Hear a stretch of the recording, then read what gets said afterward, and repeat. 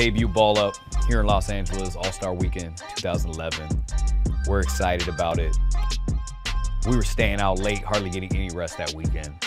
And I remember Saturday night, I was calling Escalade to come to this event, you know, to meet down in the lobby, let's go to this event together, but he wasn't answering. And it wasn't like him. So I figured, you know, we didn't get any rest the prior night, so maybe he's just wanting to sleep. We go through the clinic with the kids, and you know, it was a good event, but I remember afterwards I was curious, like, I gotta call S, see what's going on, but before I could, they pulled me aside and they actually told me that he passed away of a heart attack the night before. They found him in his hotel room.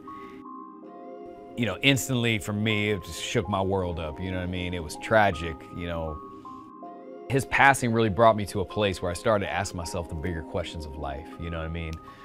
You know, what is my purpose? What am I here for? You know, why would Escalade die right now? You know, what do I do next? You know what I mean? Like, he was a big homie, mentored me on all things. Like, where do we go from here?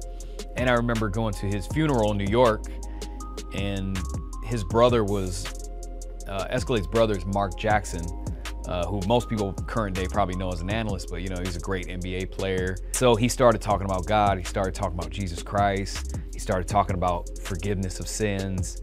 I remember he was doing an altar call at the end. He said, hey, you know, if you want to go where my brother was, you know, feel free to come to the altar now and give your life to Jesus Christ. I don't know if you know, but the Bible says that we walk by and not by. I remember I just felt compelled to go up there, gave my life to Jesus Christ, and asked for forgiveness of sins. And then literally after leaving that funeral for the next, you know, year or two, I had a really life-changing transformation, and my life was completely changed from that moment on. Another good question. Have you ever had an opportunity to share the gospel or share Jesus with anybody at the court, after the court, in the context of basketball?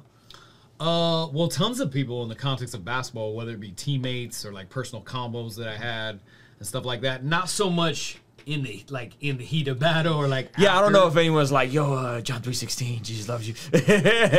not so much day of. Yeah. Not so much day of, but definitely like through my platform with like ministry events. Yeah. Yeah, I guess those ones. Yeah. Because I've done stuff at like Christian colleges or Yeah. whatever. And then just like personal combos with teammates and stuff. Somebody asked if you listen to Christian hip hop, CHH. You got some artists that you're a fan of in the CHH space? I don't know it as much, like watching your channel, like Yeah. I didn't even know it's as extensive as it is, Yeah. to be honest. But like I've heard like some Lecrae, Okay. I think that's pretty dope. I heard like that track that you have on in your intro Yep. and outro, I think it's dope. I like Kanye's Christian album. Yeah, Kanye. But I don't know it like inside and out. You know what I Got you. mean? But Got you. I should dig in a little bit more. Yeah, But man. I had a couple of Lecrae albums. Okay, Yeah. dope. I'll create a playlist for you and send you some dope like indie stuff. There's a lot of good stuff out there Okay. right now, so I'll send you some stuff. Have fun, but most of all, that Jesus Christ is going to be raised up high tonight. We just ask that you bless this whole evening, keep all these guys safe, and just let them play far beyond what they thought they could play. But let them give you all the glory and all the honor. Amen. Thank you.